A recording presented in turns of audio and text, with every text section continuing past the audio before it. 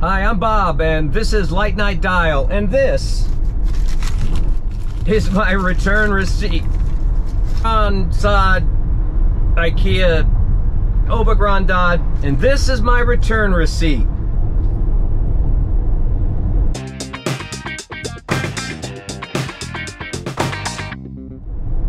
So I thought I would come at you in my car today, since I do my best hi-fi thinking while I'm driving. I wanted to talk a little bit about and comment a little more on my experience with the Ikea turntable, my review, the unboxing. Also wanted to take this opportunity to thank the Cheap Audio man, Randy, for sharing my review with his viewers. It's not something I asked him to do. I was delighted when he did share it, and that's just the kind of guy he is. He's a prince among men, and he's a leader in this space. I say this space like I'm in it. I'm a part-timer, but you know, I'm doing what I can. So, a couple thoughts I had. First of all, I stand by everything I said in that review, and I did return. Just on my way back from Ikea, I did return the two turntables. It's just too plastic to me, too lightweight, no paths to upgrade.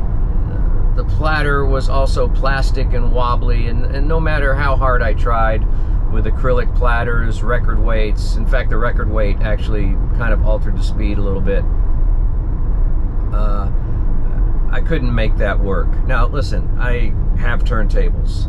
That was never going to be any kind of primary turntable for me. I have a nice, you know, what I would consider a reference turntable, at least for me, and a second one, a second nice turntable in my office. This was simply to review something that was new on the day that it was released, and so I rushed out a video and, you know, rushed out some opinions. But I do stand by all those opinions. There is a good deal of motor noise. The audio-technica cartridge, though, it sounded pretty good. Jumped the rails a couple times, and I attribute that probably to the wobble of the turntable platter.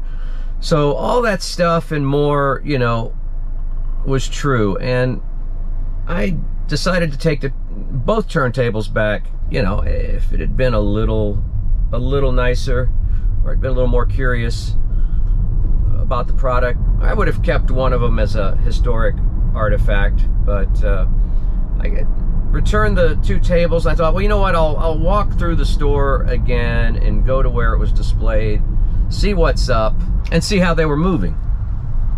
Well, I missed the display the first time going through the store, so I had to backtrack from the kitchen back into the lifestyle or the living area, and there it was. There was the display that I'd seen Saturday. Now, I didn't take really a good look at the display on Saturday. I just grabbed two boxes and ran as they were unpacking the pallets.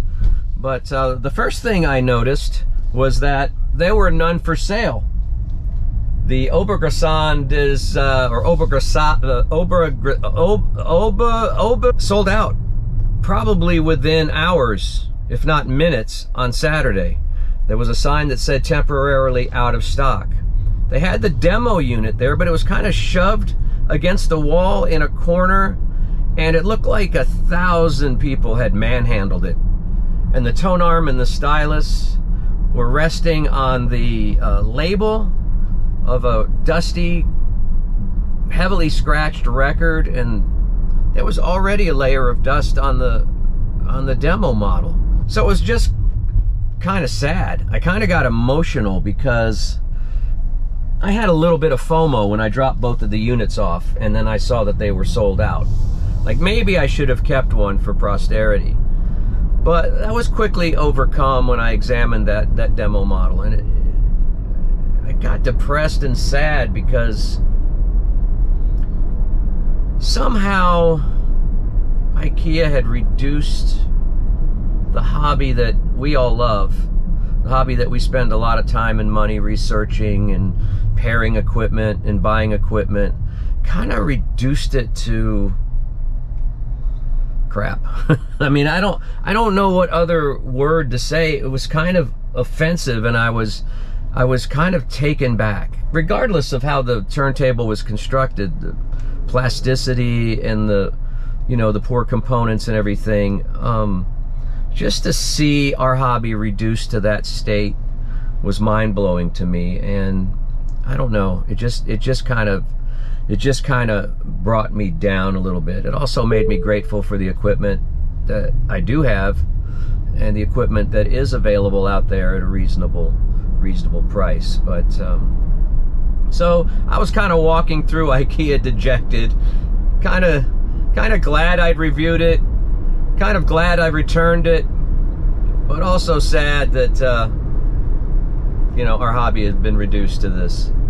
So I was driving just a minute ago and I was thinking, you know what, this turntable is not aimed at me. I mean, it never was. I never intended it to be a primary piece of equipment in my chain, but it never was intended for me in the first place, or probably for you. I thought from the pictures and from the price tag that maybe it was gonna have some secret sauce or magic sauce, because hey, we all as Americans like underpriced stuff that overperforms. So I had hopes that maybe it was something that would be fun to play around with, but it just wasn't. And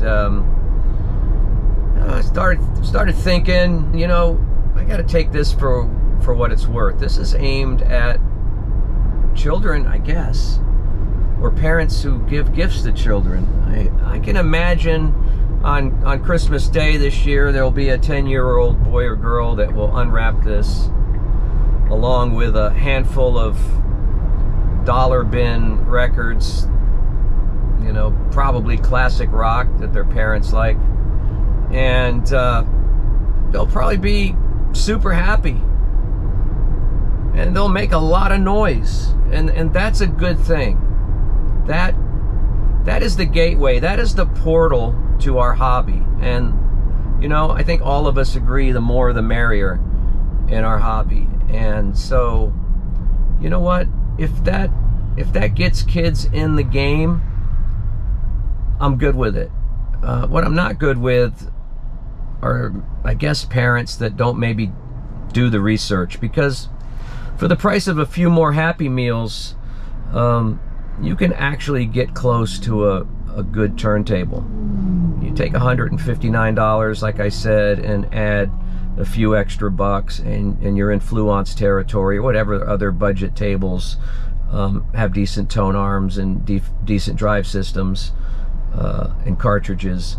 So I don't want to say shame on the parents. They don't know any better, but hey, if this gets kids in the game, it gets them in the game. And it wasn't aimed at my demographic. And I'll tell you another thing that wasn't aimed at my demographic. The Harry Styles concert I saw the other night. I took my wife to see Harry Styles. It was a birthday present. I bought tickets, and listen, I like some of his songs. His recordings are pretty decent, but you know, I've been fortunate enough in my life to see Bowie, to see Springsteen, James Brown, Peter Wolf of the J. Giles Band. What are the other great front men of the world, you know? And Harry did not connect emotionally with me. He just didn't.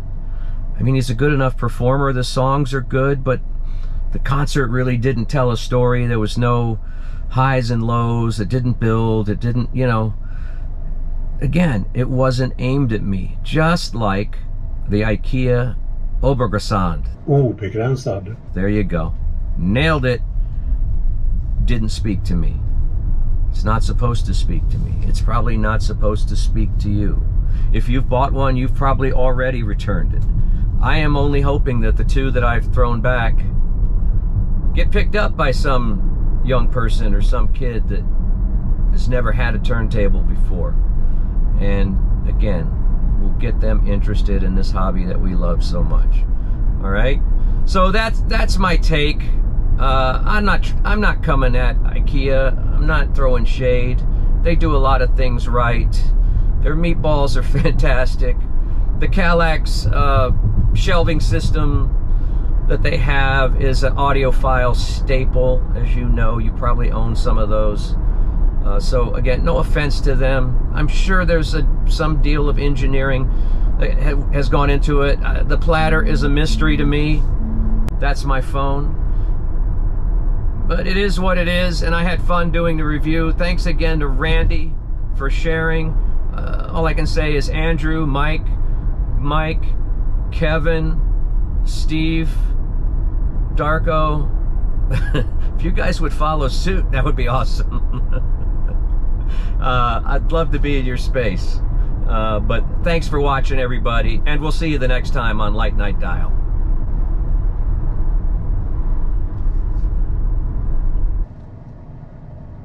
Obegränsad. Obegränsad. Obegränsad.